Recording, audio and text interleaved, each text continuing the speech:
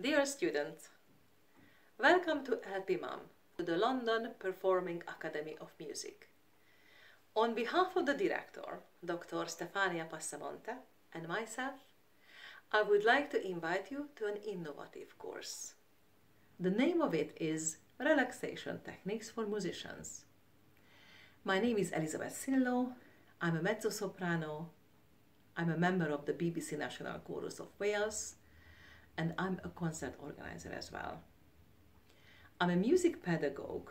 I studied music based on the Kodai system, which I'm going to teach later in this conservatoire. I have a degree in mathematics. I'm a qualified mathematics teacher and an economist, and I'm the chairman of a new cultural association. At this point, you can ask me why I studied so many different things. Well, I can just tell you a simple answer. I think a musician is a homo universalis. I think we all agree that we have to have a long list of tools from which we can instinctively choose the most appropriate one in the particular moment when we need them the most. We are playing here with the art of the moments, the art and the science of the moments.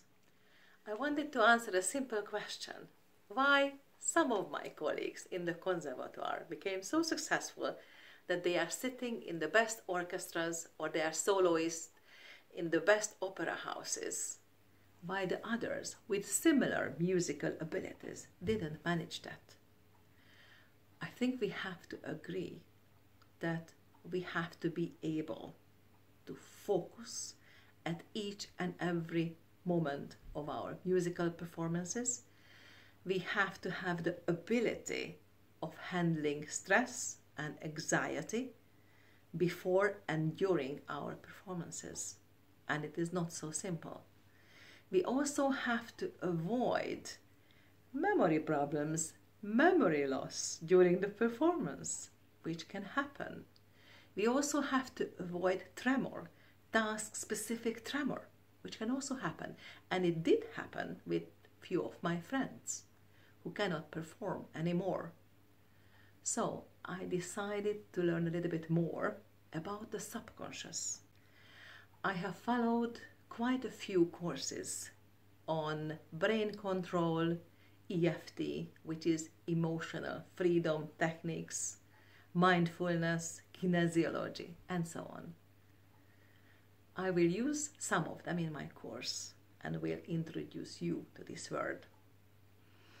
It is quite interesting to say that from the first discussion with Stefania, we realized and agreed that there is a huge gap between the conservatoire years and real life.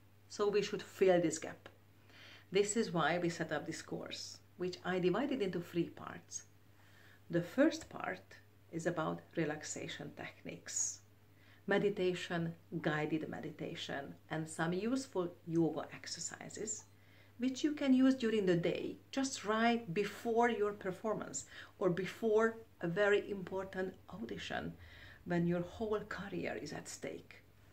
The second part of the course is more therapeutic. It is about EFT, emotional freedom techniques, which is about the subconscious. How do you find and release the blockages you might have and you didn't even know about them? The third part will be science. We have to know something about our brain. We have to know the importance of the musical brain.